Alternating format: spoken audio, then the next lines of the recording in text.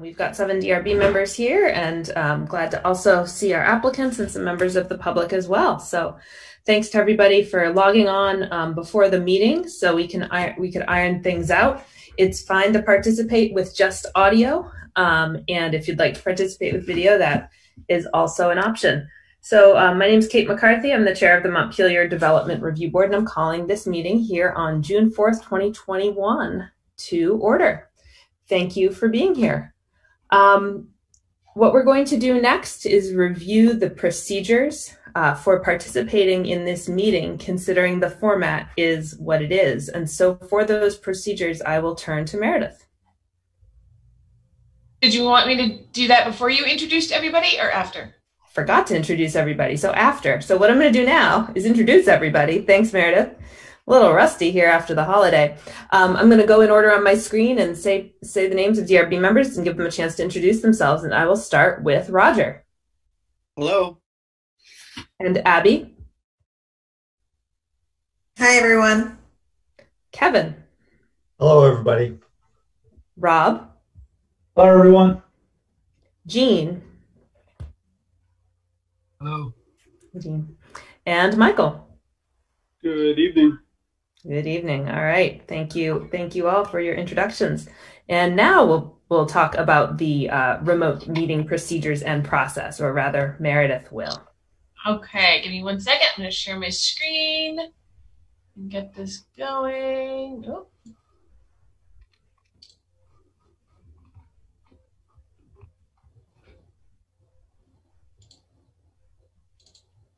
All right. So a lot of this is for people who are viewing via Orca, as well as for people who've never attended a DRB meeting before.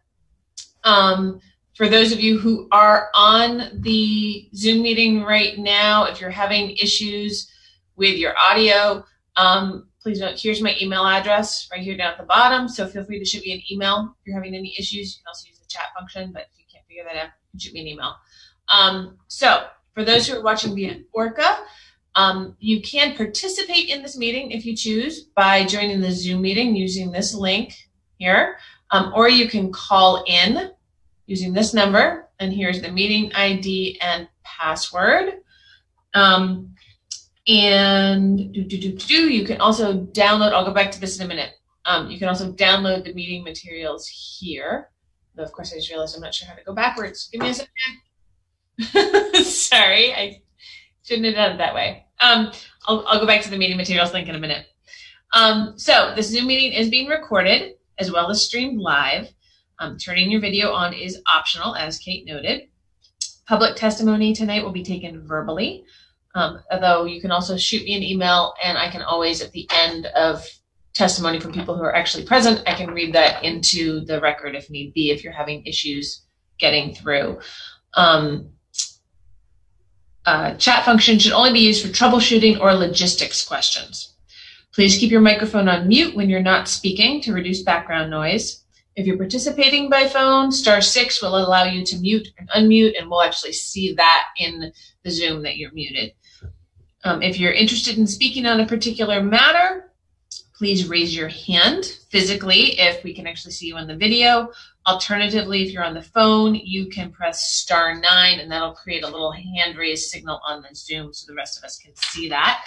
And then once the chair has recognized you to participate, if you're not one of the applicants, please make sure that once you've unmuted your microphone and confirm that you've been heard, that you provide your full name and address for the record. This lets us send you the decision at the end of when the decision has been made, it lets us send you a copy of that. Please, if you're having questions or comments as a member of the public, please try to keep those initial comments to 2 minutes.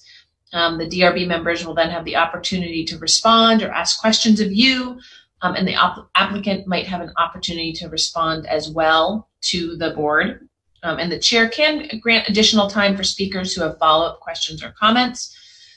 When you're finished speaking, please make sure to mute your microphone again. And the chair will move on, but you can always pipe back up with additional questions, but please don't speak until the chair has recognized you. If the public is unable to access this meeting, it will be continued to a time and place certain. If you're having connectivity issues, try turning off your video or closing other applications on your phone or computer. And then if you're having, like I said, here is where you can link to the all the meeting materials. So if you're having trouble viewing the meeting materials, you've called in via phone or something like that, you can always download the full meeting packet at that link. Please note that all votes taken during this meeting will be done by roll call vote. And I'll now hand this back over to the chair. All right, thanks, Meredith. All right, so the next item on the agenda is the approval of the agenda. And before I entertain a motion for approving the agenda, I would like to note that item 9 on our agenda includes the opportunity for board and public discussion of a procedure we've been using here in Zoomland, which is deliberative session for all of our applications. That means we go into a separate Zoom that is not public to talk through the decisions. And we've been doing that to improve consistency of the decisions, to create solid conditions where necessary, and to smooth things out in the Zoomiverse here. So that is the last item on the agenda. So, but if it's okay with other board members, I'd like to inquire as to whether any members of the public are here for that issue. And if you are here to talk about that part of our procedure, could you please pipe up now by unmuting and saying you're interested in discussing it? Because if there are folks, I might like to move that up in the agenda. Is anyone here to talk about agenda item number 9, use of deliberative session?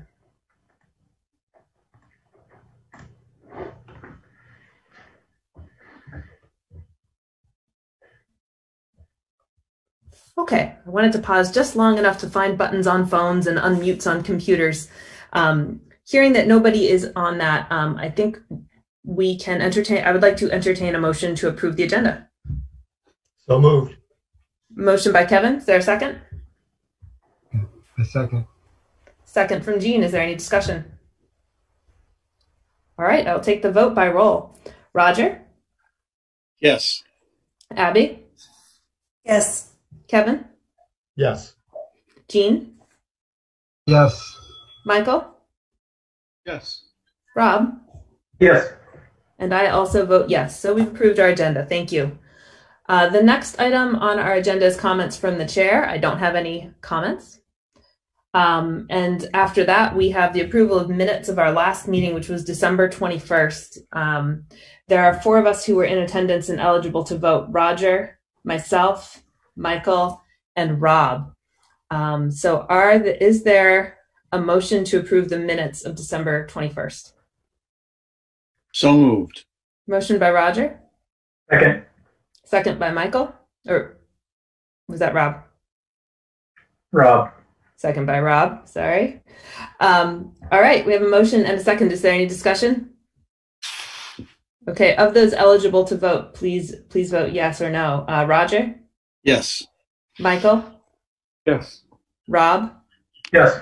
And I also vote yes, so we've adopted the minutes of December 21st. Thank you. So that brings us to our first agenda item, which is 7 Charles Street. It's a request for a second access, that is a second driveway to this duplex. So what I'm going to do is swear in anyone who wants to be heard on this, and then I'll have Meredith give an overview, and then we'll hear from the applicant, who is also here. So I see that Tom Harries is here on 7 Charles Street. Is anyone else here to be heard on this application?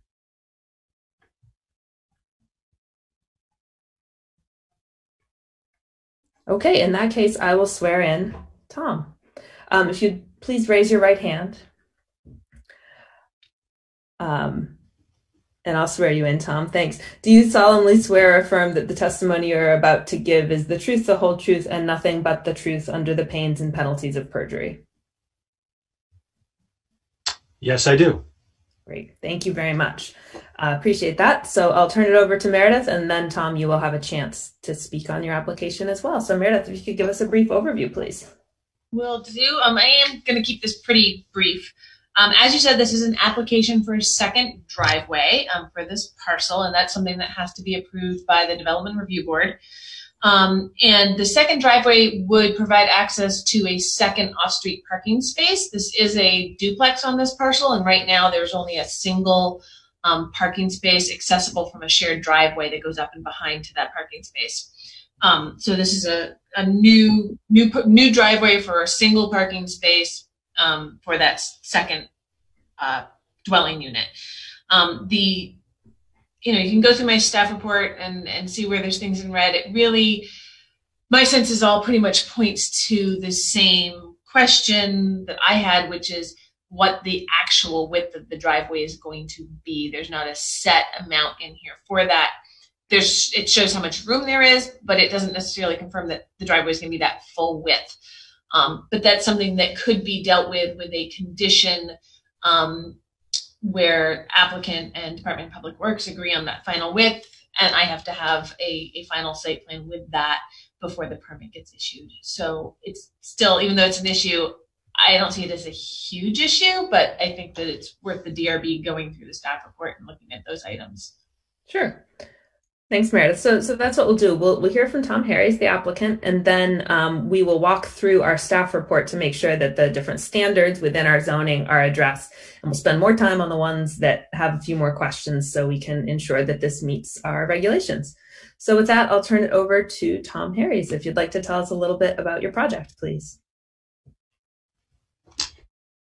Sure. Thanks, Kate. And thank you, everyone, for taking this up for consideration. I appreciate it. As Meredith, I guess the main thing I wanted to point out is the reasoning behind the second driveway. And as Meredith pointed out, there's only one parking spot, excuse me, there for the two units.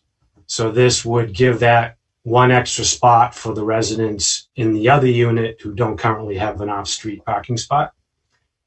And in addition, Charles Street is one of those streets that's on the never park during the winter parking ban thing. So that's another sort of reason why it assists with the parking on that. So that's the reasoning.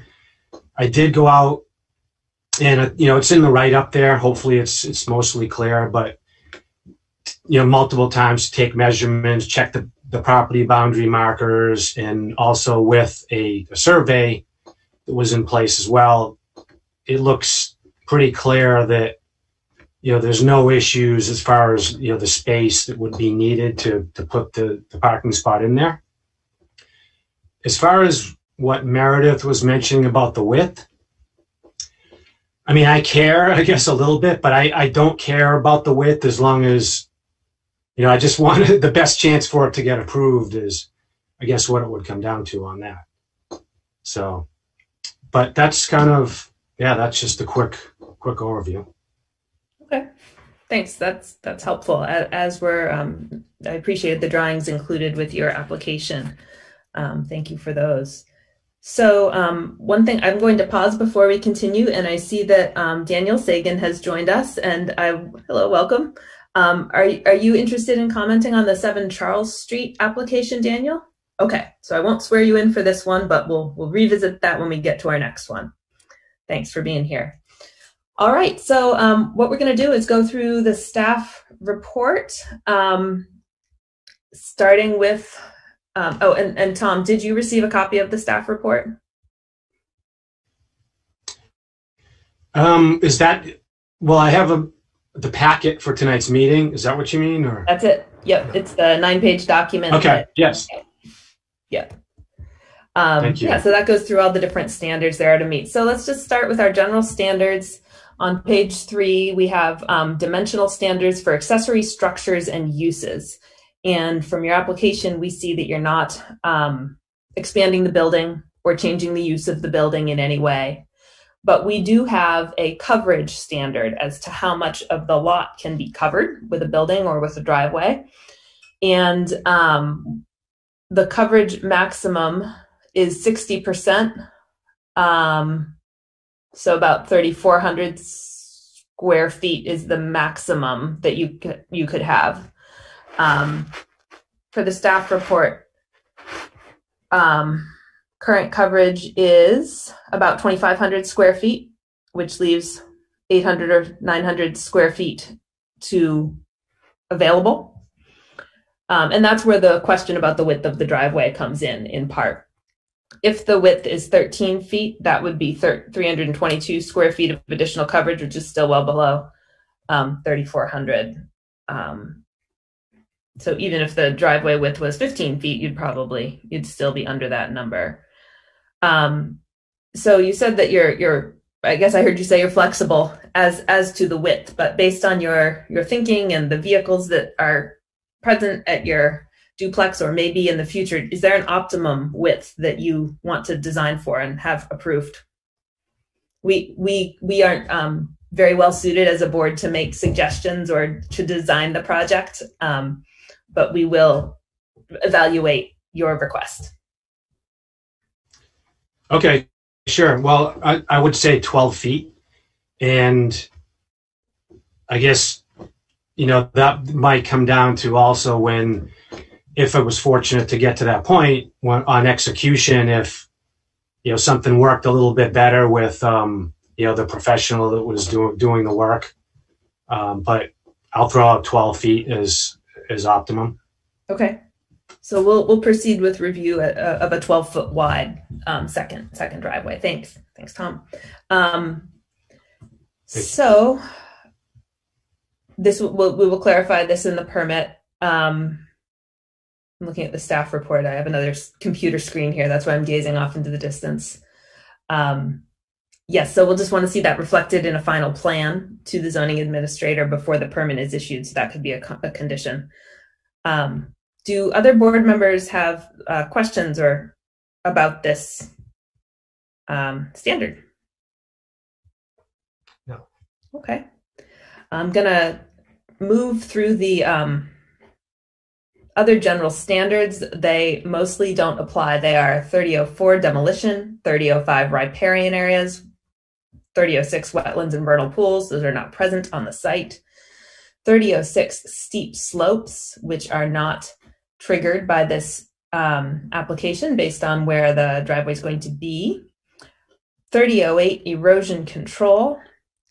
Our standard is that any projects need to comply with the best practices for erosion control in our zoning bylaw. That's a standard part of constructing a project, but you don't need to do a professional erosion control plan for this project. Similarly, stormwater management, there have been no concerns expressed about the changes to the stormwater, no major changes to the site or concerns from the Department of Public Works. So are there questions about any of those standards and whether, do DRB members need any more information to understand how those do or don't apply to this project? Okay, thank you.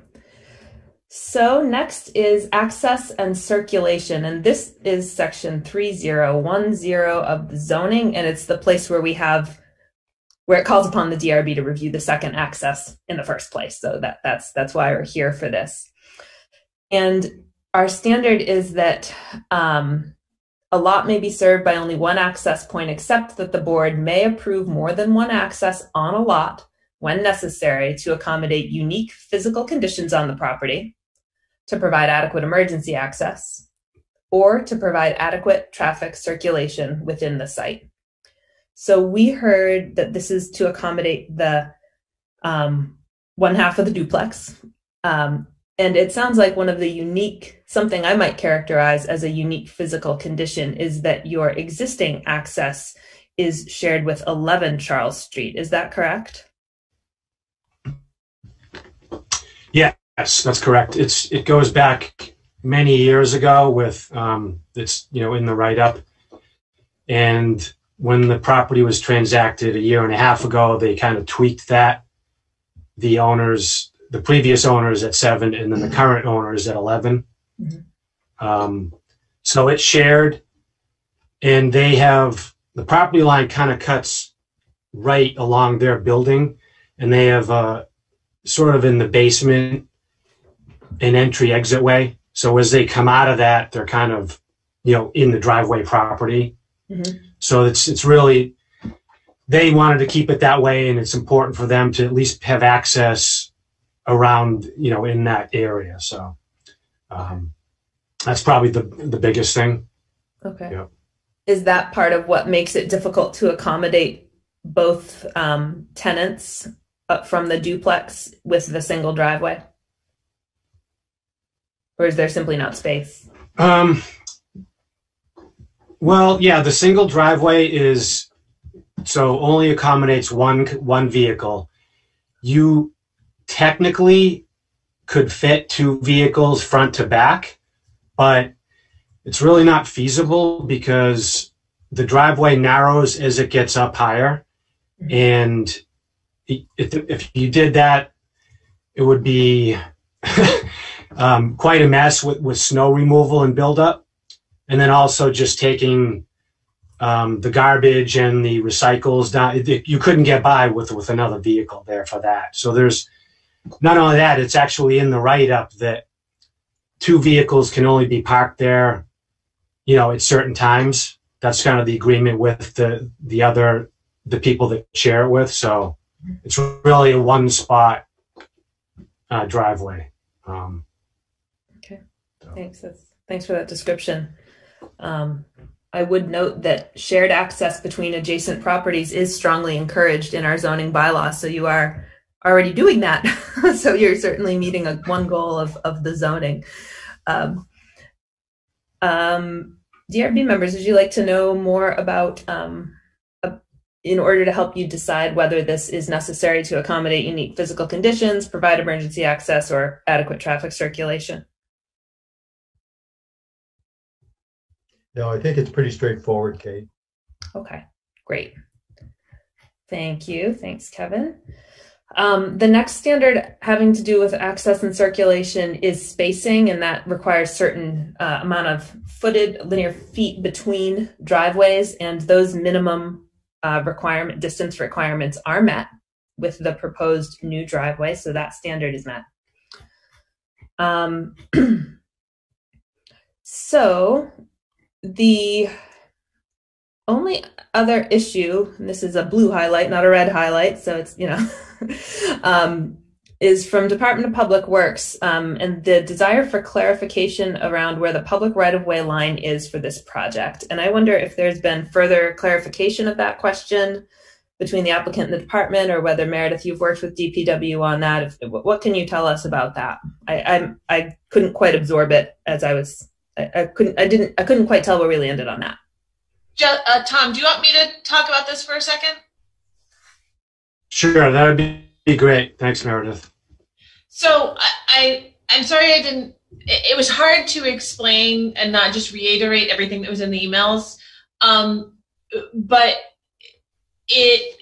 when Corey was looking at it from Department of Public Works, Corey Line, I think he felt like it was really, really important to have a clear measure from the middle of the public right-of-way as to where that line fell. But we do have a survey. The survey shows that the public right-of-way is in line with the pins, and Tom found the pins.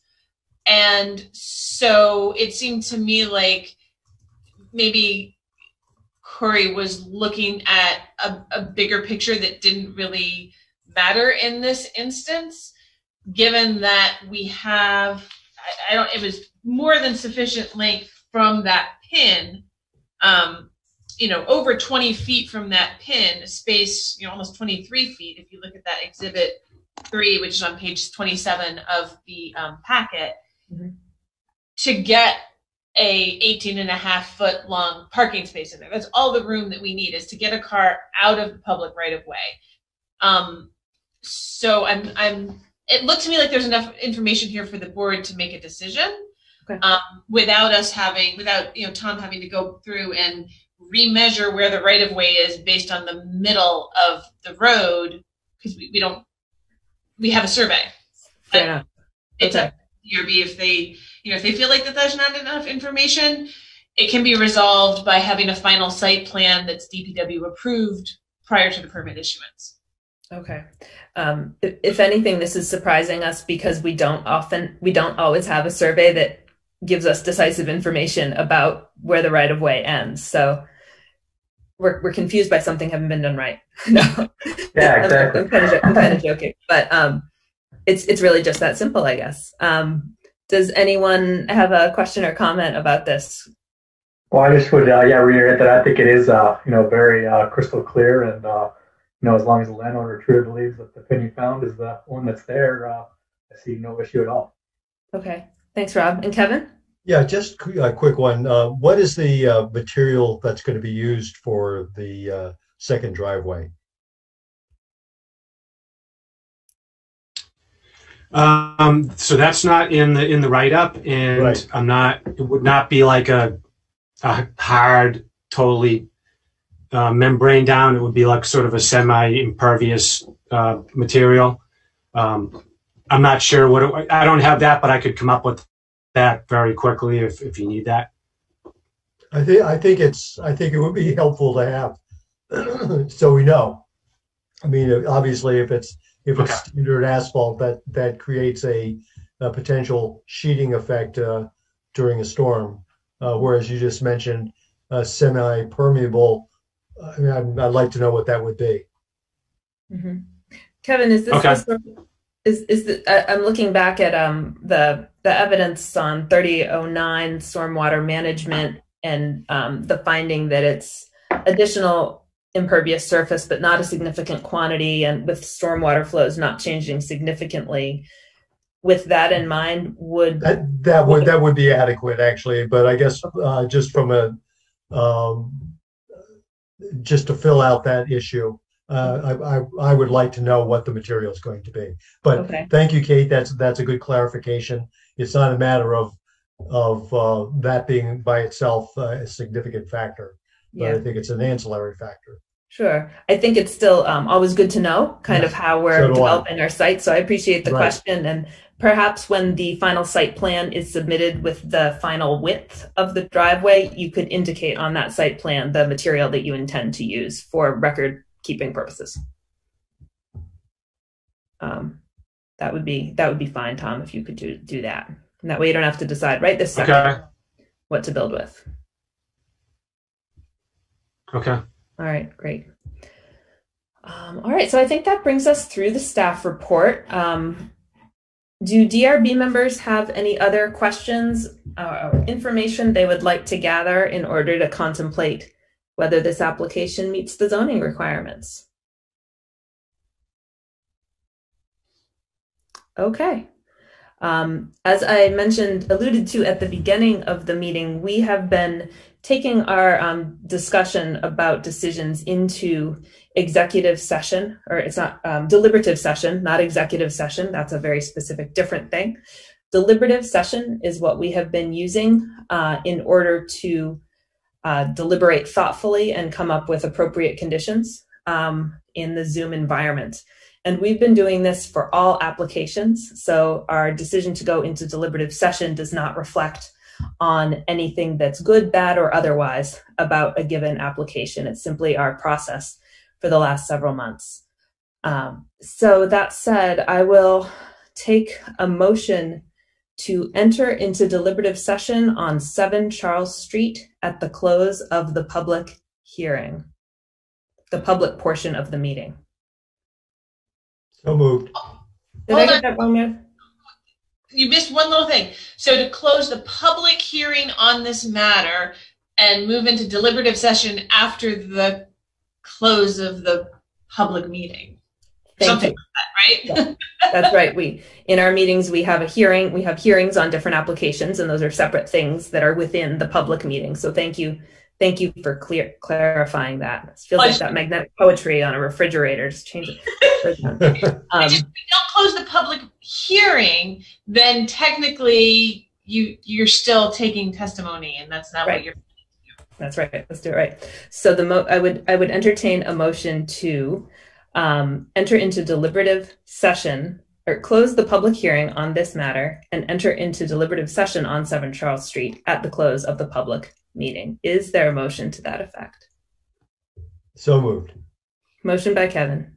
Second. Motion. Second by Jean. Thanks, Jean. Is there any discussion? All right, I'll call the roll. Roger. Yes. Abby. Yes. Kevin. Yes. Jean. Yes. Michael. Yes. Rob. Yes. And I also vote yes. So we've closed the public hearing on this application. We will deliberate this evening and then issue a written decision about your project. So thank you very much for being here, sharing information, submitting the materials you did, and participating in the process. You're welcome to stay for the subsequent application or move on with the rest of your day. Okay, great. Thanks, Kate, and thanks everyone on the board and Meredith. I appreciate it, and have a good evening. You're Thank you welcome. very much. Thanks. All right. So next, we are moving on to an application at 1 West Street. This is a change of use application. The use being contemplated is a conditional use. And we will also be undertaking conditional use review as well as minor site plan review. I'm pulling up my documents here. What I would like to do is, if there's anyone here to be heard on this matter or who thinks that they might like to speak later on this, what I will do is swear you in. And in order to do that, there you go, please raise your right hand. If you're going to speak on this matter.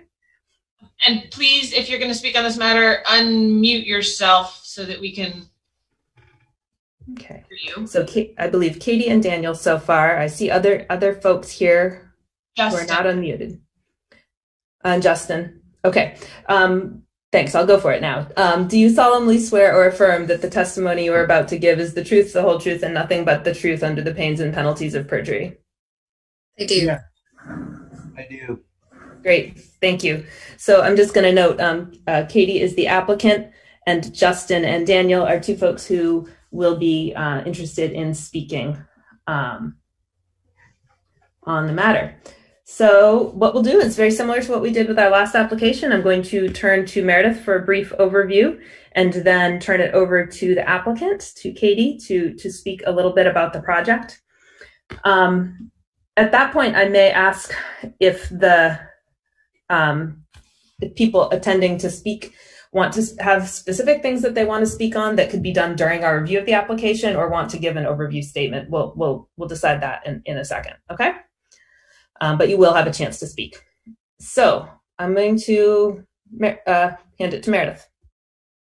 Okay, so this is an application by the Vermont College of Fine Arts to add a new use at 1 West Street, which is the Dewey Hall, and it's the food service contractor use. So they already use that space for serving the students and other entities who might lease the space. I know at one point Necky was also using the kitchen for its students. But because this is a situation where somebody would be coming in and cooking food there, but then taking it somewhere else, so it's like a catering service, it becomes the food service contractor use, even though it's still just using the kitchen to prepare food. So that food service contractor use is a conditional use in the mixed use residential zoning district. Because it's a conditional use, it has to come here to the Development Review Board. I don't think there's a whole lot more to my overview that doesn't get so detail oriented that we're getting into zoning regulations specifics. So I'm going to hand it back to Kate. Great. Thanks for that good overview. I will hand it on to Katie to present briefly on the project before we go into reviewing the standards in the staff report. So Katie, please. Sure. Thank you, Kate and Meredith. I forget exactly how long ago it was, maybe a month or so ago, Justin Turcotte reached out to me with a question about our kitchen capacity. Justin has been providing meals for homeless and elderly throughout the pandemic by way of I believe originally it was a federal grant. I think it now may be a state grant. He could probably speak more accurately to the funding sources. And I was really interested in the conversation because we have been remote since last March. So our kitchen really has had minimal operation. And so we certainly have capacity for this. Not to mention potentially long-term partnership opportunities. So as a result of that, Justin and I had several meetings with our culinary director, Mike DeWeese, and we all decided this was something that was worth pursuing to see if we could make it work.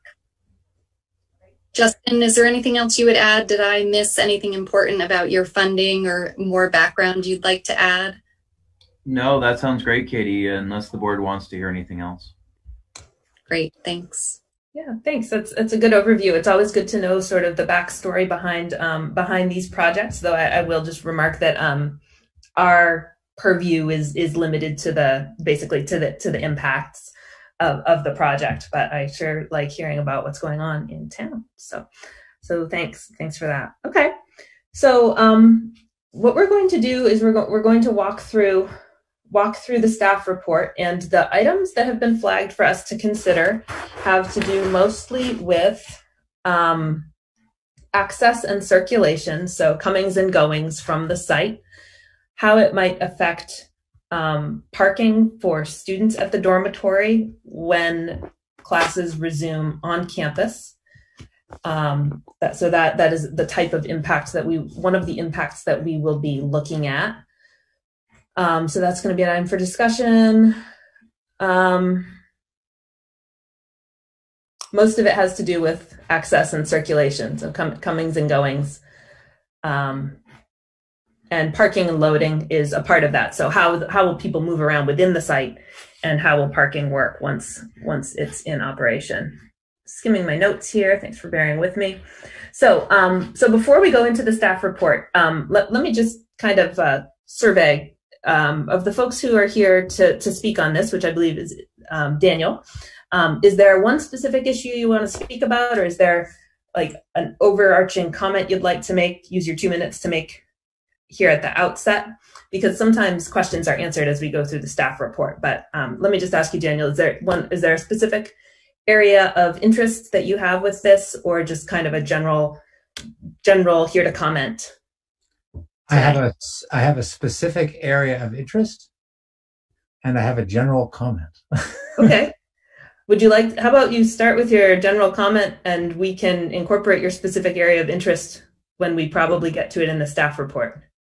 Okay. Well, actually, I live on 31 First Avenue. The property is actually a corner property on the corner of West Street and First Avenue, and our property abuts the building lot that the Dewey Hall building is on.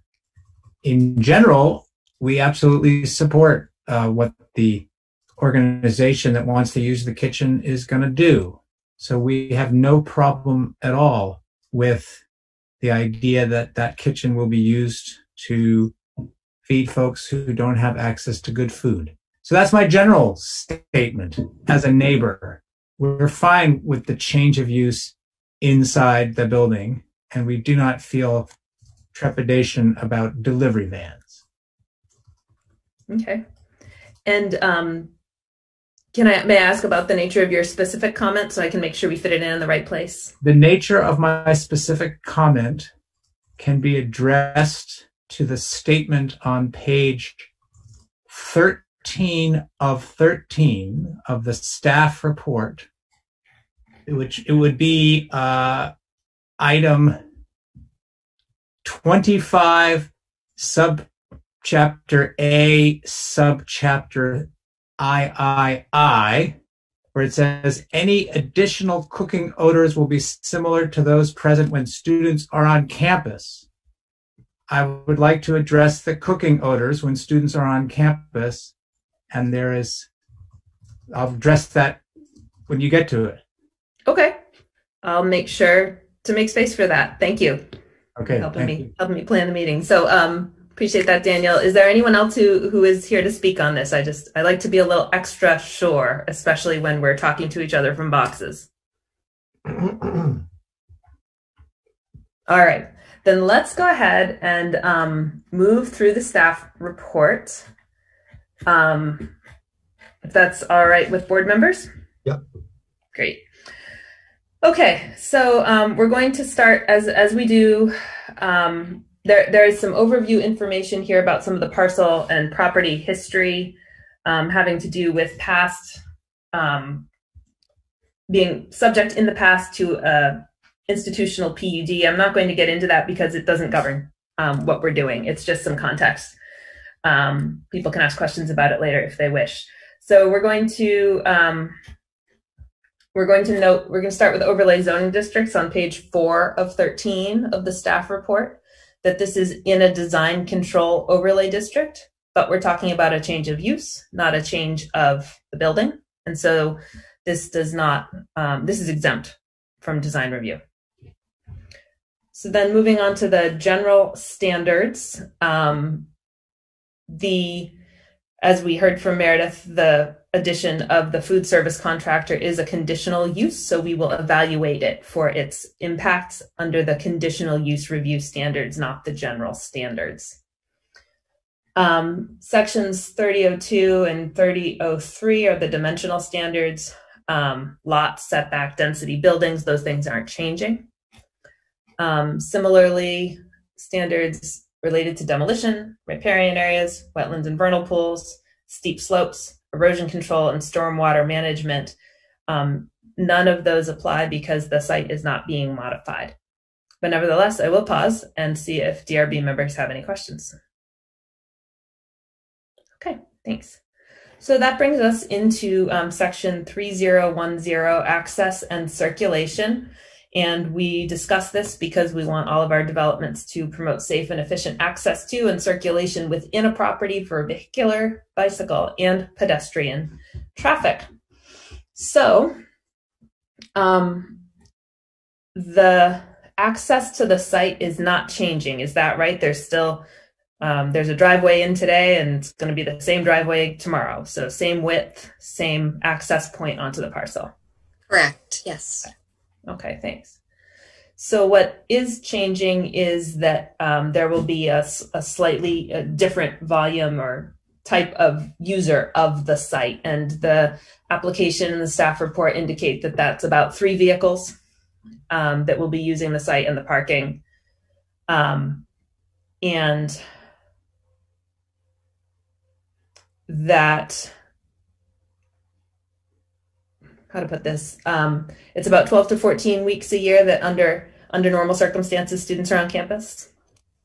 Correct. And during those weeks, that's when our food service is fully operational. So it would be staff that would be using that lot. That lot is not a student parking lot, just as a point of clarification. Oh, thank you. I had misunderstood that, and I think I misstated earlier in this meeting. So thank you. Thanks for clarifying that. So that'll be a staff parking lot. Okay. So is it the case that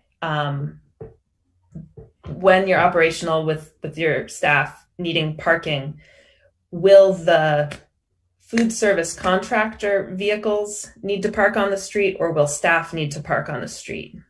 That would probably depend on who gets there first. But there is plenty of street parking or additional parking lots, so we don't anticipate that being an issue.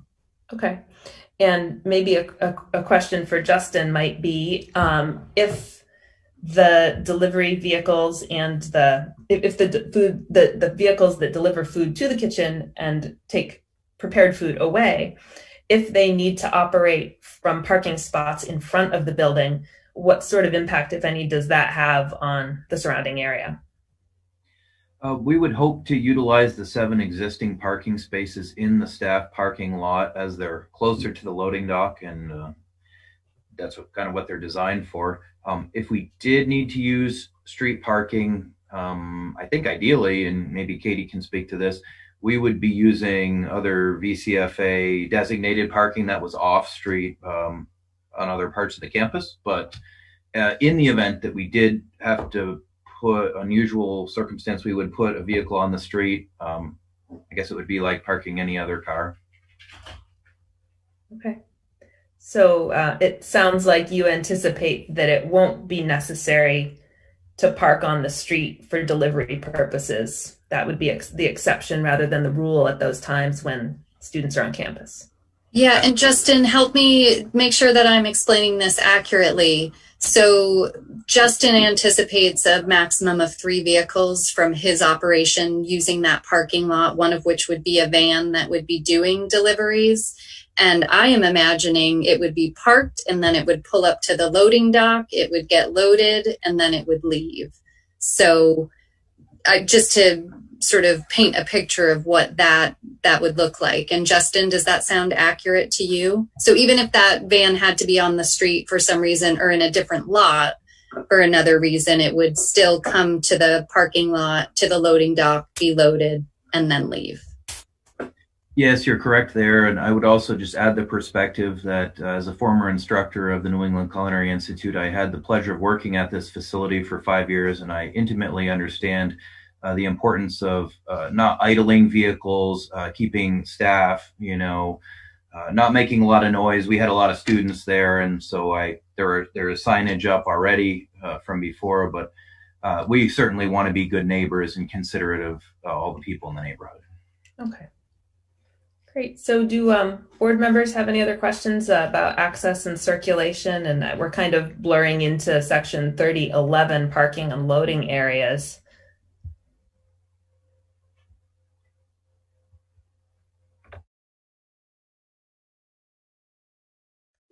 Michael, I know you pipe up when you need to, but Yeah, I'm good. Thank you, though, Kate. Okay, you're welcome. Great. So we'll move on to page 7 of 13 of the staff report and confirm that we are addressing the standards of 3011 parking and loading. So this use has, as we've discussed, there's no regular customer traffic. It's not a retail operation. So comings and goings in that sense are very non-existent.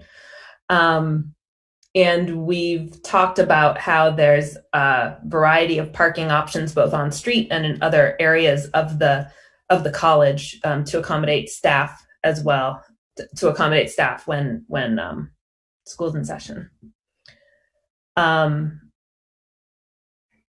We have a standard that projects that will receive regular deliveries or generate shipments by truck need to, quote, demonstrate that there will be adequate off-street space for loading and unloading without interfering with traffic circulation, access, and parking.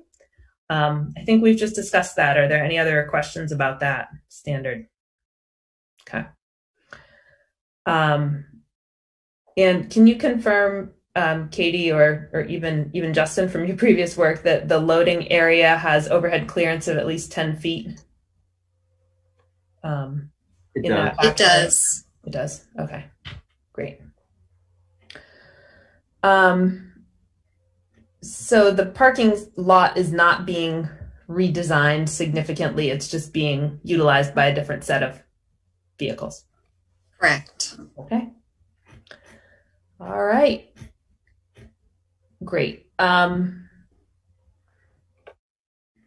So I will just note from our staff report and from the DPW's review of the application that with the on-street parking, with the alternate side parking in the winter, that may limit on-street parking. Does that raise any, does that newish approach to winter parking affect your confidence that you'll still have adequate parking? It does not, and we don't anticipate using street parking. Okay, great, thanks. Well, I just had one question about the deliveries. So there's sure, Rob, go ahead. That are owned by the college or Rob, I'm sorry, Rob, you sound a little far away. Can you hear me better now? Yes, thanks. Okay. So what about the food deliveries, like from the supplier?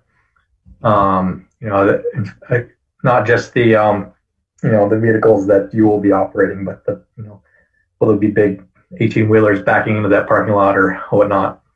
Sure, I can speak to this if that's all right, Katie. Sure, that's great. Thanks, Justin. So we utilize about 4 different commercial vendors, but they know that they can't put those trucks there. They've been coming there for years for Necky. And so they'll bring like a smaller box size truck. And we also have signage up, and the vendors are familiar, and we'll be sure to enforce that the deliveries cannot come before 7 o'clock or after 6 p.m.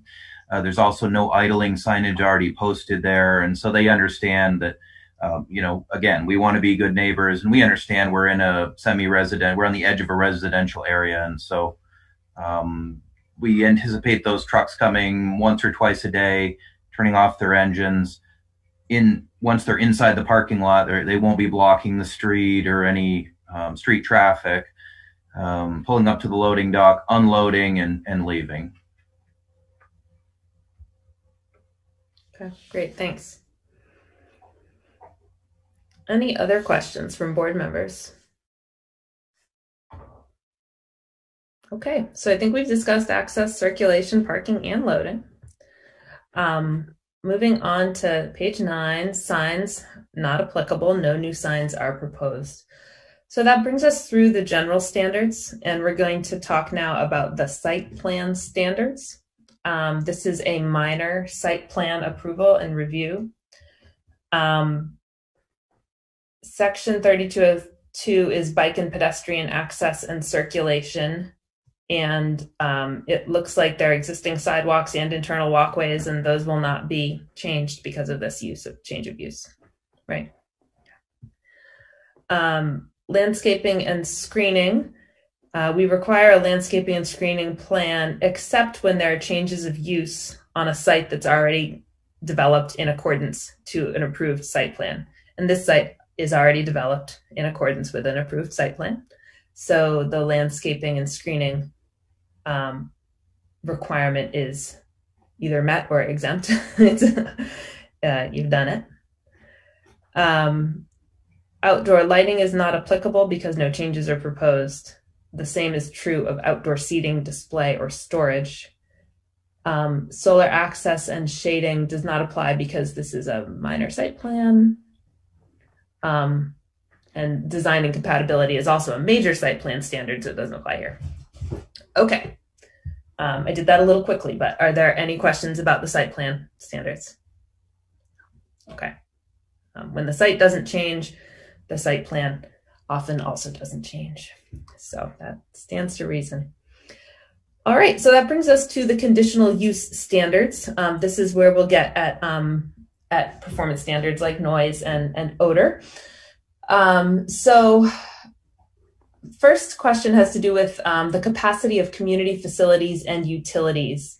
Do you see this project as having a great impact on sewer, water, electricity, schools, parks, roadways?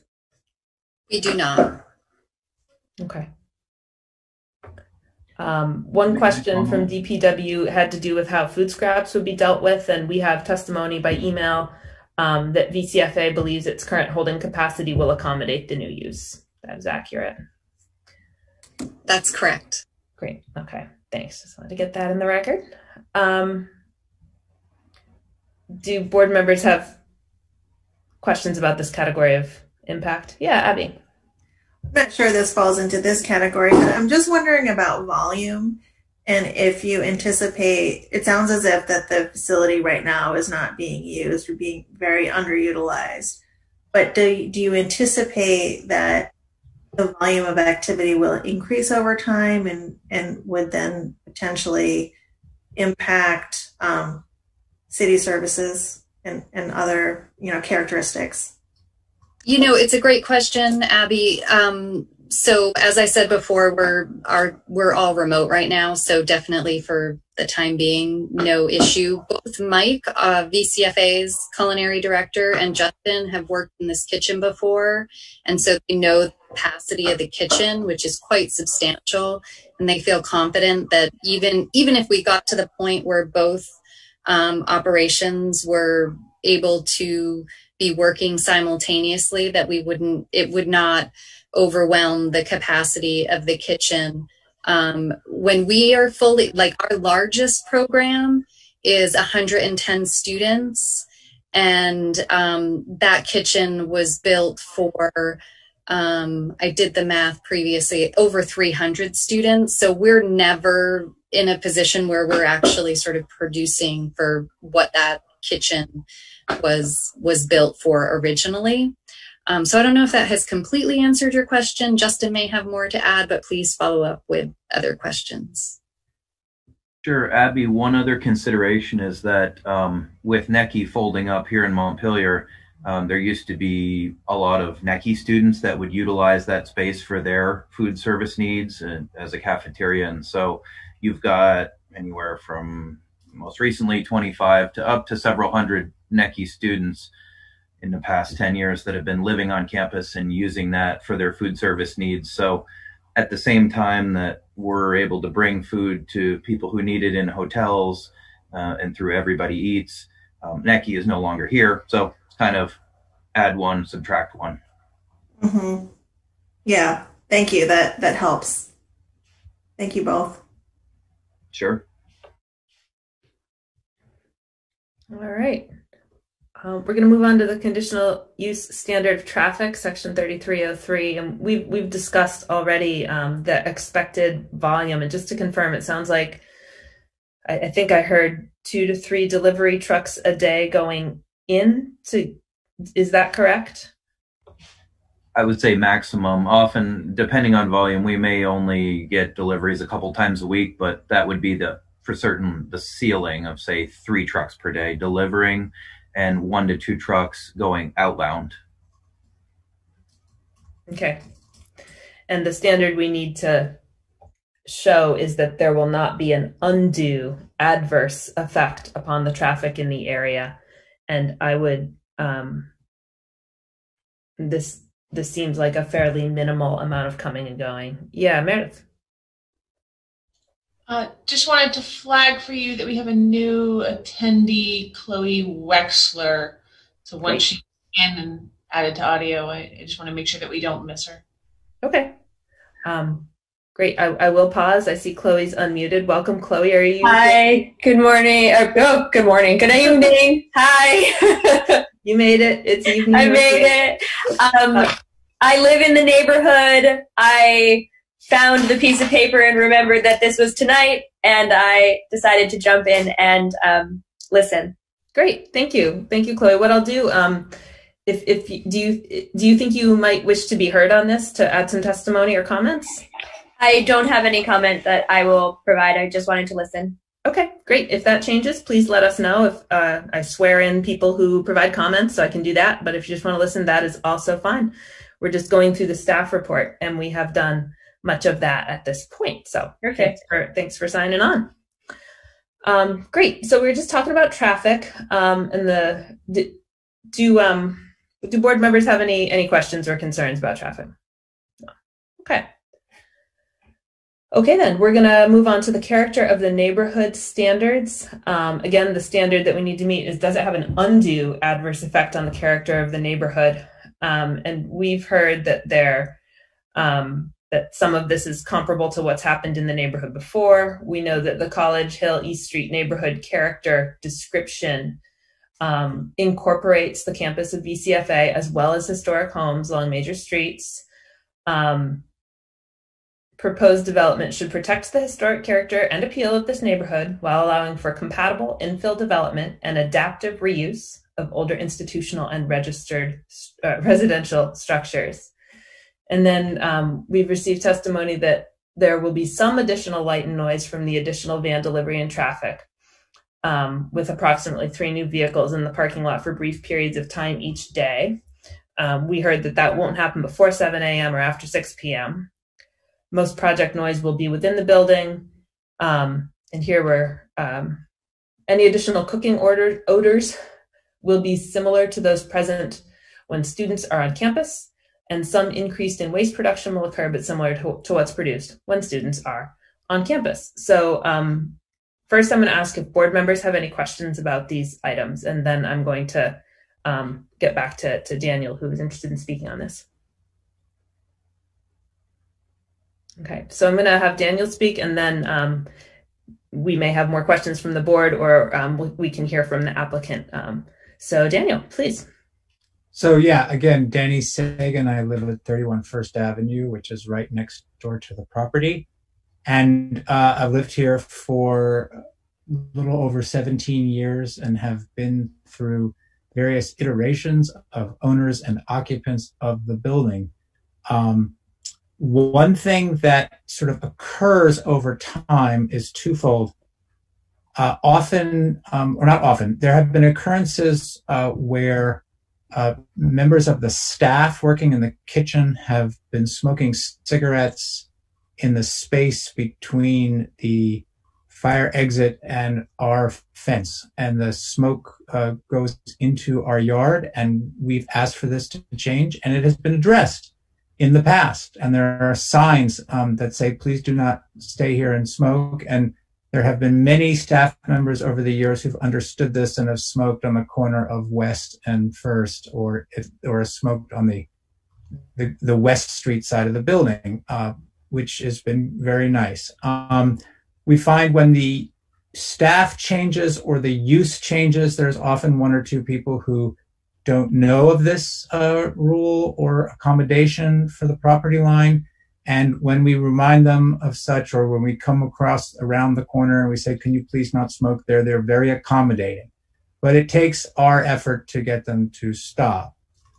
This also occurs sometimes when there's outdoor dining and outdoor cooking. There is sometimes a barbecue, and I know that the preparation of meals for this new use will probably not include barbecuing, but sometimes the smoke from the barbecue floats into our backyard. And again, when we go around the hedge and say, could you please move the barbecue, it's all done very politely and accommodating, and there's really no issue there. But I guess I appreciate Justin's comments that he said they want to be a good neighbor and that he's already aware of the signs. I just would hope that any new staff members who want to smoke be informed very early in the process where they're going to smoke. And if there's any need to cook outside, that it not be done so that the smoke enters our yard. And I would say that our yard is actually quite small, and it's bounded by the house. And therefore, it's sort of like an outdoor room. And once it fills with smoke, it smells like smoke. So anyway, that is my comment from the borderline to the edge of my property and the Dewey Hall's property. Kate, may I respond? Yes, please, Justin. Danny, thanks for taking the time to come to this meeting. It's great to be able to hear from you directly, and so you don't have to talk to people one after another. I think we can certainly address this. I would just like a little more clarity on, you mentioned a fire exit, and I'm in my mind imagining the narrow strip of land kind of on the back side of Dewey Hall that comes out onto First Ave. Is that kind of the space where you don't want people to be? Yeah, you're correct. All right, so the space where people smoke is there's the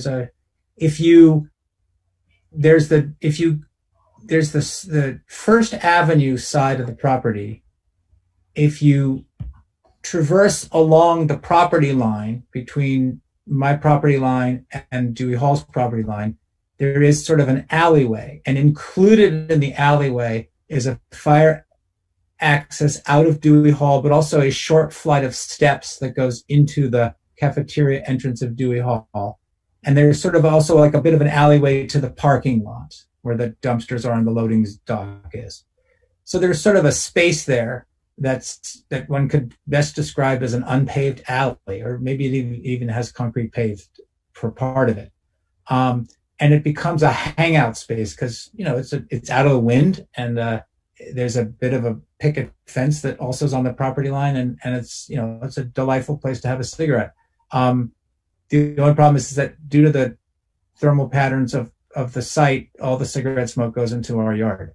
So does that makes it clear to you in your mind where that spot is?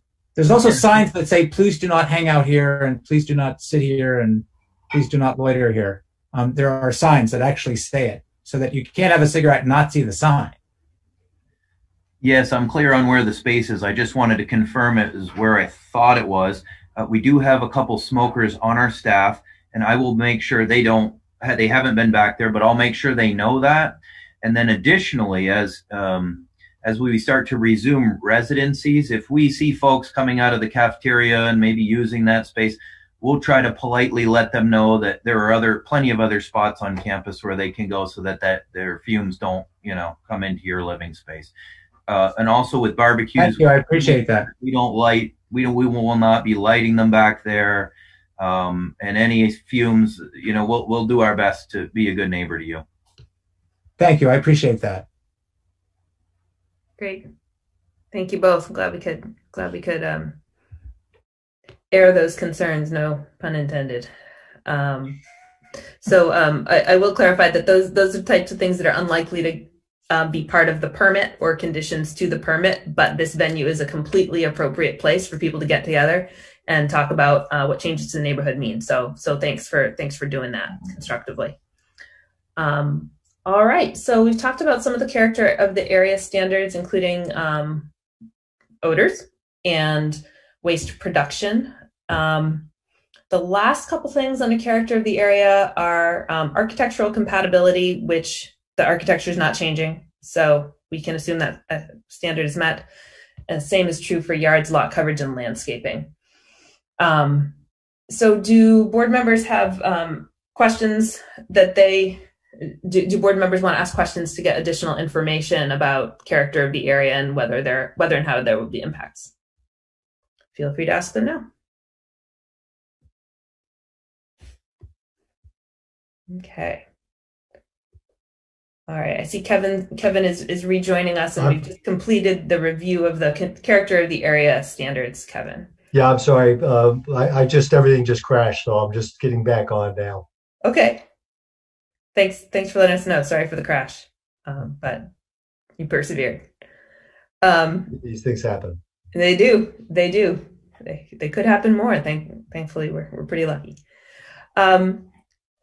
Okay, so at that, we've been through the standards. Do folks have any? I will put it to board members if there are any final questions or comments about anything in the application. Yeah, Roger. I just have a question of interest for Katie or Justin. How many meals do you prepare a day, Justin? Sure. The current state contract has us preparing. Today we made 111 meals for distribution in the Northeast Kingdom. But I would add that we reduce that number of meals 7 days a week. The state contract was written to allow some flexibility depending on demand for these meals for people who are cold and need to come out inside, or are having domestic problems, or are first responders, or a variety of other reasons that people may need to quarantine for COVID, or they don't have the situation at home where they can do so safely, so that these hotel rooms are available to them. So we're anticipating between 700 and 900 meals a week that are being delivered to 5 or 6 sites, mostly in the Northeast Kingdom right now. Additionally to that, we just finished up a contract with Everyone Eats, which was much closer to home here in central Vermont, in Montpelier on Berry Street, and in Berry City for the Salvation Army and the Good Samaritan House. Also serving healthcare facilities where there were pop-up breakouts where they needed their food service team had to collapse because of quarantine requirements, so that they were able to continue to serve their populations. That was a roughly an approximate number of meals per week, varying from 800 to 1,200 meals per week. As you may or may not know, that funding for that program has ended at the end of the calendar year, but we are anticipating and looking forward to resuming being able to participate in that program should we be invited and that funding is resumed. So I guess that would put us somewhere in the 2,000 units per week range. Great. Thank you very much. Great work. All right, thanks. Any final questions? All right. Well, thank you for walking us through that project and answering some questions and concerns. As I noted before, we conduct our deliberations in a deliberative session that is a private session in order to reach better outcomes, conditions, and conclusions than are possible to do smoothly on Zoom otherwise. And that is what we hope a temporary thing, but something we are doing for all applications now, just regardless of complexity. So we will do that this evening and issue a written decision. So with that said, is there a motion to close the public hearing on this application and move into deliberative session at the conclusion of the public meeting?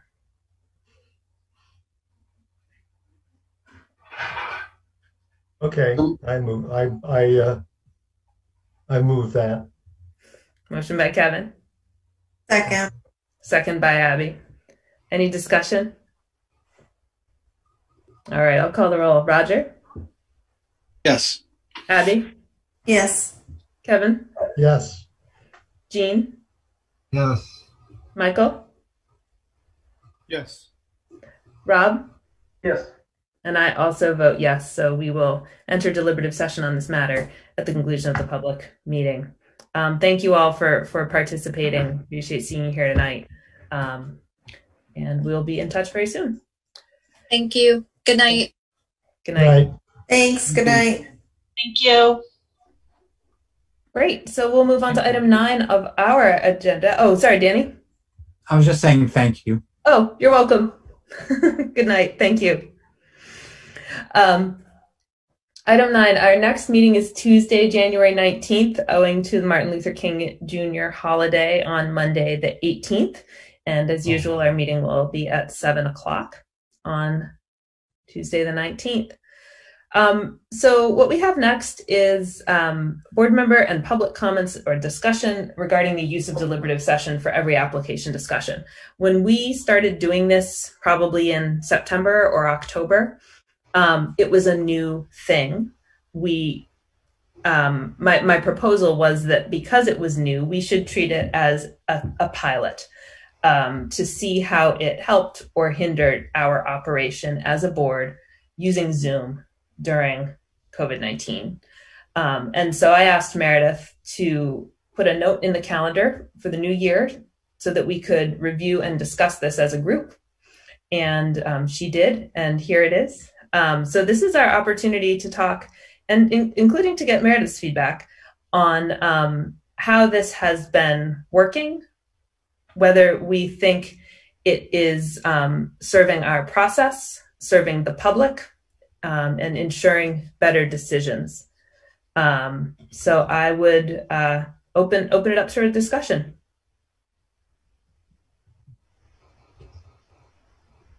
Well, I guess in general, I would just say I think I think for the limited use of during the pandemic, that it makes perfect sense.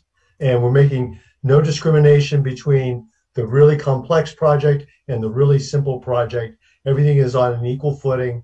We're not getting caught in that sort of twist and shout that we sometimes do about, well, should we go into deliberative session on this or not? We're just removing that as an issue. And even in some of these, which it seems like it would be a no-brainer just to say to vote.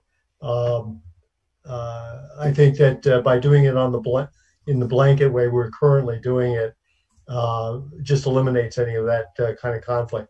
I also think that that in that fine day when the sky's clear and we're allowed to act like real human beings again, it'll be great to go back to the old, system of deciding at that time if it requires deliberative session. Mm-hmm. That's my thinking. Yeah. Thanks, Kevin. That's how I feel too. Roger? I do too. I think Kevin said it well. I think as a general rule, it's good to do deliberations in public. from my experience on the DRB. But that's really tough with this funny medium, and I think everything Kevin said is very sensible and prudent. Thanks. And what if we received any feedback from anybody about the public, from the public as to whether this is working, not working? No.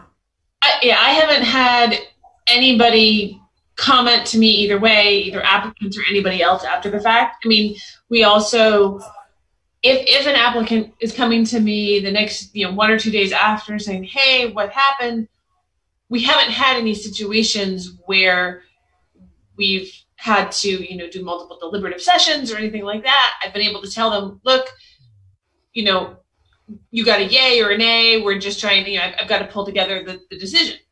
We haven't had any weird surprises or anything because it's been really clear. And I think you all have been really good about really being clear for the applicant about what possible conditions might be coming out of a decision. So I think as long as that continues, I don't think anybody's going to have an issue. I mean, it's not delaying the written decision, any problems with it. It was definitely an improvement with the going into private session and not keeping the public waiting for us to get back to the meeting. Yeah. And for us too, it became such a time saver and a relief for those waiting.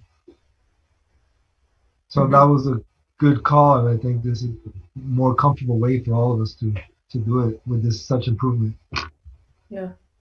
Thanks, Jean. I think for those who weren't here, what Jean may be referring to in part is there were a couple situations where we went into deliberative session and kept the public meeting open. So the public was waiting for us to return and say what had happened. And that put a lot of pressure on the deliberative session and asked a lot of the public's time and created some uncertainty for the public having to wait. So, yeah. Okay, Michael, Rob, any thoughts? Yeah, I mean, I think for some of the simple applications, I do wish there was a way we could just decide on the spot. But I think that given the situation we're in, just doing it for every single one is, makes sense, like has been said. And, hopefully, we're not in this for that much longer. Okay, Michael, any thoughts? No, I don't like Zoom or the pandemic, and I'll leave it at that. But we do what we have to do, I guess. That sums it up. Good editorial comment, Michael. For the record, we don't like the pandemic. That I'll second that. Called roll. No. Okay. Well, we've had a good discussion about this, and one of the things I want to emphasize is that we agree that this continues to be a temporary approach to our work, that it is something we will stop doing unless circumstances change dramatically. It's something that we will stop doing when we resume meeting in person. And that even though sometimes it feels like it would be very easy to just make a decision on the spot, we're going to, for the sake of consistency, we're going to keep discussing all applications, voting on all applications in deliberative session, so that there's no hemming and hawing about which to vote in public and which not. Does that capture what we talked about? Okay. Very good. So now with that, I'll accept a motion to adjourn. But before I do that, I want to ask Meredith if she is going to send us a Zoom link to the deliberative session. I did at 8:09, so people should check their emails and let me know if they did not get it. Abby, especially. Because you seem to have problems getting my emails, although the last time it worked out okay. And of course, I forgot to do a read receipt. No, I don't see anything. I don't either. Yeah, Meredith. I don't have it's not just me. Not tonight. Not tonight it isn't. Did you hit send? Weirdest thing. I did. It is in my sent folder at 8:09 p.m. I don't have Not here. Sorry. I don't have it. Oh man. Okay. Is that? Hold on. Can we just stay on this session? Yeah, that is so bizarre. Would you be willing to try again while we're on the line here? Oh no, for sure. For Okay. sure. I just gotta open that back up. So give me a minute. No problem. Sign back into Zoom. I'm glad we checked before we all hung up. Meetings. Collaborative session.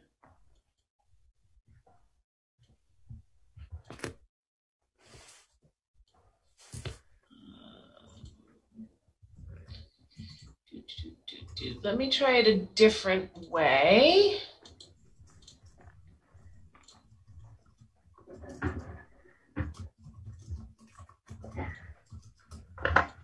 I'm going to try to invite you instead. And I'm just going to send it to all DRB members, whether you're here or not. I'll try this.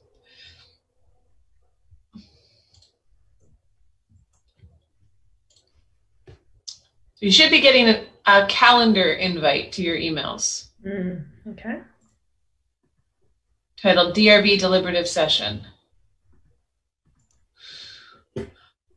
Unless, of course, like the city email server all went down or something. Mm-hmm. In which case I'll log into my personal email and send it to you. Yeah, if you prefer, you could also send it to just, well, one of us. I can send it to just you if you want to try and forward it. If that would be easier.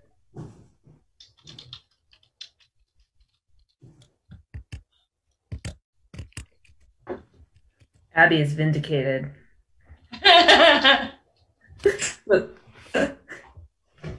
Not the only one missing out.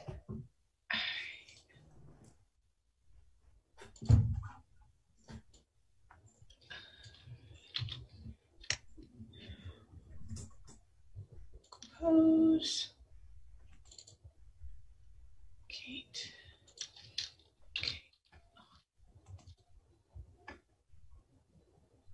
All right, give me a second because I gotta pull up Kate's.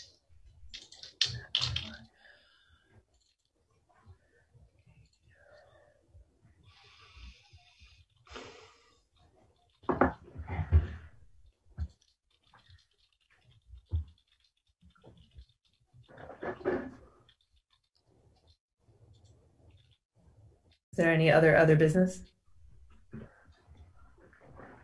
I think the deliberative session is our other business. All right, Kate, I just sent it to you from my Gmail account. Okay. Let me take a second to refresh here. I sent it to your Gmail. There it is. Okay, so if you can forward it to everybody else, that would be great, because for some reason my work email is freaking out. Okay. Yeah, something seems to be going on with that today. Yeah. The whole server, when I was trying to get onto the documents, was a little funny. Well, thank you for letting me know that. I will make a note and reach out to our tech people tomorrow. Although, Kate, you got my email. I got an email from you at 6:53. Yep. That was working. Yeah. All right, so I've got Abby, Roger, Meredith, Rob, Jean, Kevin, Michael. Am I forgetting someone?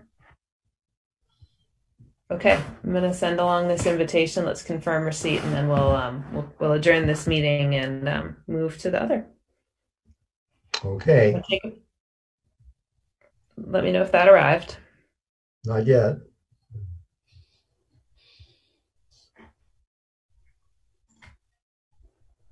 I just got it from you, Kate. I got it.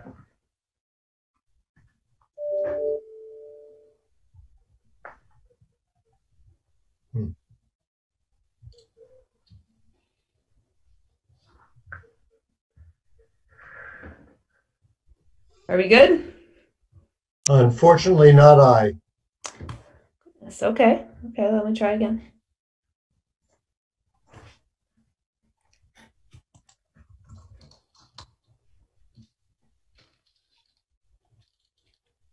I could just walk up to your house and get a slip of paper that has just come in and walk back to my house, and then that'd be fine. Okay, it looks like I've got it. Okay. Hold on. I've got the link. I'm gonna try to load it up. So I said anybody who has gotten the link, you can get off of here and go get on the I think a motion to adjourn. We do need a motion to adjourn. And Abby's still in trouble. Can you send it to my work or my personal? I sent it to your personal. I'll send it to your work. Oh. Okay, you could send it to work too. Okay, here it comes to work. Okay. All right. Are we ready to adjourn? Is there a motion to adjourn? So moved. Motion by Rob. Second. Second by Roger. Call the roll. Roger. Yes. Abby. Yes. Kevin. Yes. Looks like Jean's already gone. Michael. Yes. Rob. Yes. And I also vote to adjourn. The meeting is adjourned. See you in deliberative session. Thank you.